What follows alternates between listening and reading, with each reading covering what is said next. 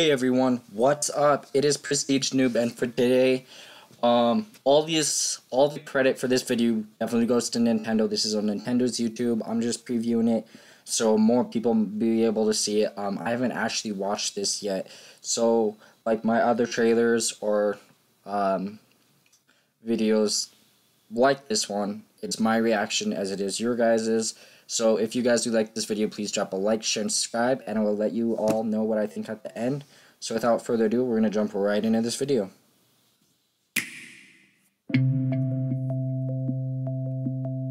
Nintendo Switch is the home console you can take on the go. You can stay up to date on all things Nintendo with the news feature.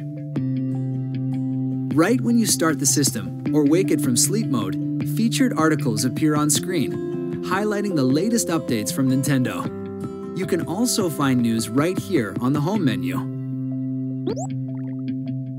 It's your destination for game news and trailers, behind-the-scenes info, and more.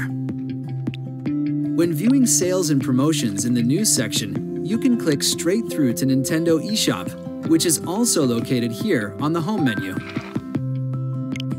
It's your one-stop shop for browsing, buying, and downloading software. Nintendo eShop is constantly updated with new games for every type of player. If you already have a Nintendo Network ID, you can merge any funds you have in that account with your Nintendo account and use them across all of your Nintendo systems. You can search for content and apply filters to find just the right type of game. You can even download games during sleep mode. Switch and play. Nintendo Switch. Alright guys, so I don't have a lot to say about it. You know, the whole across each Nintendo platform sounds really cool. One thing that I did notice that I'm not too happy about is, let's see if I can't find it again. A little back. Almost there. Alright, right here you guys see these prices in the game. You know, Zelda is $60. I expected that, but 1-2 Switch is $50. I'm not gonna want to play these games for that kind of a price, but you know, if Xbox One and PlayStation 4 are charging $60 a game, and then Nintendo comes in and with, you know, all their normal games they only charge $50, they would definitely see a lot of interest in market go towards the Nintendo Switch.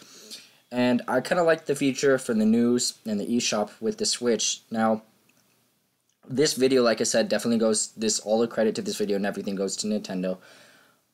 Like I said, I can't buy it because I did not pre-order it, but I am definitely going to get it once it reaches stores. But then again, that's not true, because in 2 days it'll reach stores and it'll be sold out instantly. So I have to wait a little longer than everyone else. But if you guys did like this video, please drop a like, share, subscribe. I'll see you guys next Nintendo video. Peace out, freshies.